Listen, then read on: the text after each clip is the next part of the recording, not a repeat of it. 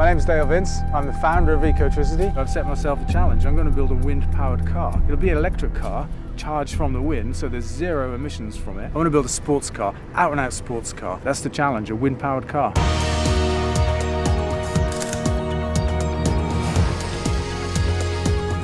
As project manager, I've now become facilitator, finding materials that I'm asked for, picking it up from suppliers and bringing it here. We're getting now that we can just about assemble the car because we've had lots of the pieces in roughly, and now we need to get the cells in, and then once we've got those in, we can get the motors in and the controllers on and try them, and hopefully in the next 3 or 4 days all this is going to come together.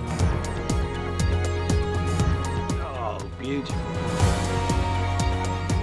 Dale's coming along, I think, to just make sure he keeps the pressure on us, that we don't dilly-dally about. He's bringing a journalist from The Guardian. It's not going to be a complete running vehicle by any stretch of the imagination, but it will be a powertrain function test, and we want to make sure that it's working for when he's here. Tim has got a little remote controller so he can adjust it. If, I don't know, Dale says, look, I can make the wheels go round, and we hope we're going to see the wheels go round.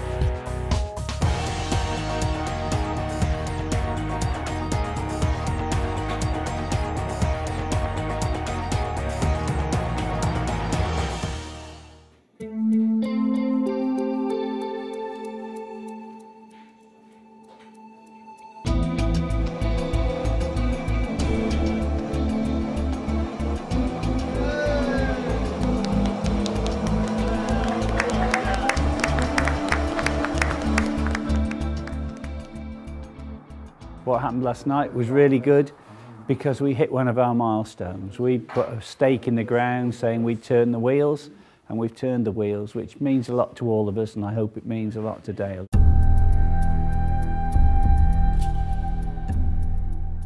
John Vidal from The Guardian's coming along, doing interviews, see the wheels turn, that kind of stuff. It's obviously not finished, we're not saying that it is. The reason for doing the car is because there aren't what I would think of as real electric cars in the world, and certainly there are no wind-powered cars, and there needs to be. And the big motor manufacturers have been very slow. It's not just about one car, it's about 30 million cars in the UK, and how many windmills it would take to power those and all that kind of stuff, you know, the bigger picture. Performance-wise, we wanted a car that would do more than 100 miles an hour. The range, we chose 150 miles, 0 to 60 in 4 seconds because we could. Because it's electric, it's got instant torque, all that kind of stuff, faster than a V12 Ferrari, 0 to 60. It makes it go from being something that's ecological and worthy and possibly a little bit sacrificial to something that's exotic and you know, desirable.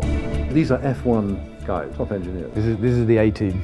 A-team of what? A-team of motorsport? The A-team of motorsport. I'm a reasonably blindly optimistic kind of person, and I just thought, well, we must be able to do it. And these guys, I mean, they really knew their stuff when it comes to cars, so I thought if they can't do it, then it can't. The car industry wants $13 billion to bail itself out with. What the heck could you do with $13 billion? I haven't yet calculated how many electric cars you might be able to build for $13 billion, but it'd be a big chunk of the 30 million cars that we have on the road today. I'll see the wheels go around, John.